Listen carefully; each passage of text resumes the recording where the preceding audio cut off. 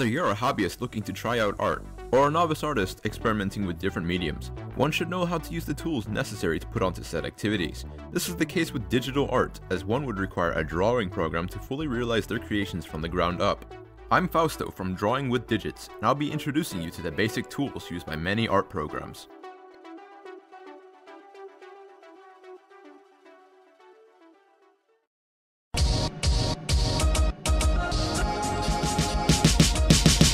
This tutorial will review some of the standard tools between 3 different art programs: Microsoft Paint, a default image editor installed on all Windows PCs, FireAlpaca, a free software with animation capabilities, and Clip Studio, a paid professional program with plugin support. As with any art program, the first thing you will have to do is to create a canvas to work on. With Paint, the program opens a blank canvas from the get-go, allowing you to change its size with the Resize tool. As for the other 2 programs, they prompt you to choose a resolution before you begin. The number of pixels, in this case 1920 by 1080, determine how smooth an image may display on your screen. This video, for example, is the same exact resolution, and will display perfectly if viewed on an HD monitor. If your monitor is smaller, media will scale down to fit, but will otherwise contain similar content. You can also open other previously accessed images on these programs, allowing you to edit them directly, or save project files, which save all the separate layers of your composite image. More on that later.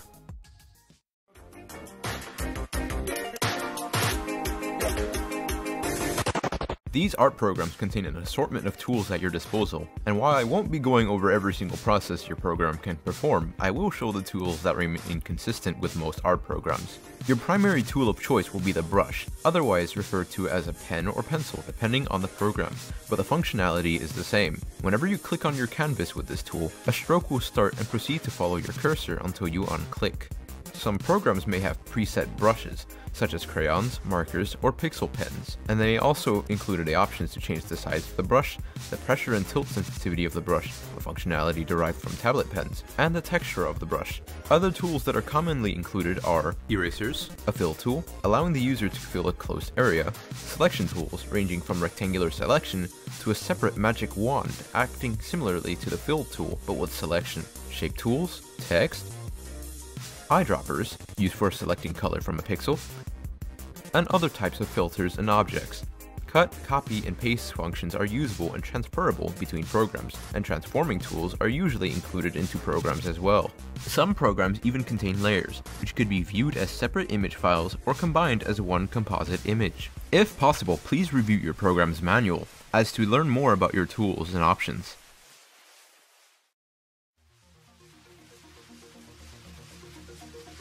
Once you're done creating your work, or have come to a stopping point, you will want to save your work in a desired file format.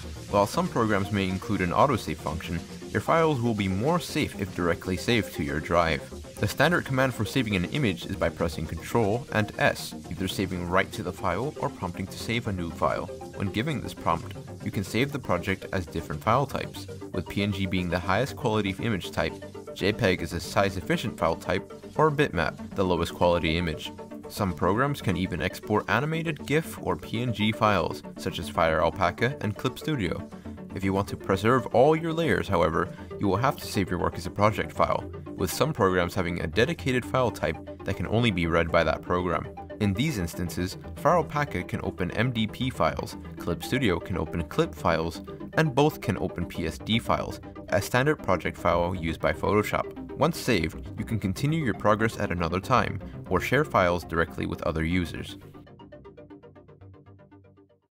This tutorial is not meant to be comprehensive by any means, and is meant as a way for users to spot tools that allow them to create their works. Programs not included, such as Medibang, Photoshop, GIMP, Agi.io, and others, will utilize similar tools than the ones introduced here, so experiment with whatever you see fit within your budget. Seek out more programs or stick with the ones introduced, and just have fun creating anything you set your heart out to do. The limit is within your hands, from pen to pixel. If you enjoyed this video, subscribe, leave a like, and comment down below if you wish to see more like it. As for me, I'll continue to work on Drawing with Digits, a blog which can be accessed at any time from fjb65.rutgers-sci.domains. Thank you for watching.